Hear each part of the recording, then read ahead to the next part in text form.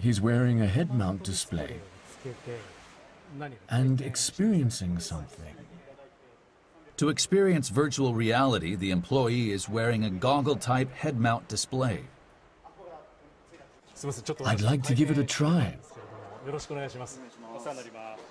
A scaffold used when working high up is set on the floor. You'll be walking on this scaffold.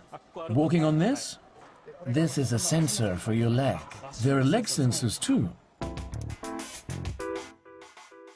Wearing the head-mount display and peering into the world of virtual reality, the scaffold is set to a height of 60 meters above the ground. The training is designed for employees to experience working at this height. Wow!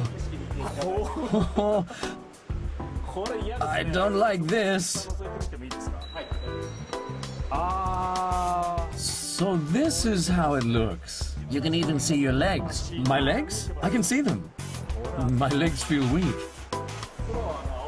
The sensors detect the movement of the legs, allowing the person to cross the virtual scaffold as if actually walking over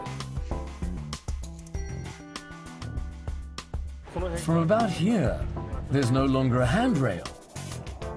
Looking around a bit, the wind is strong. It's strong. Coming through the headphones is the sound of wind. Using a fan, the wearer is exposed to actual wind, making the experience even more realistic. And finally, he will jump off from here. I don't like this. I don't want to go. I really don't want to go. Can I just put one foot out? Okay. I'm gonna go for it. Here I go. So this is how it feels. I fell to the ground.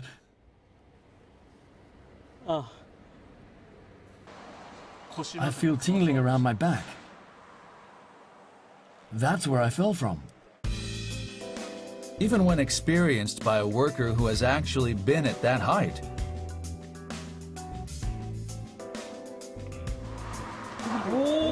the fear catches hold, and he can't help but cry out. And this person, I just can't. You can't? I just can't. Then let's stop. unable to jump, she gives up. That was scary. In fact, they say 1 in 4 people who try this aren't able to jump. But it's all part of the training. Is it really scary?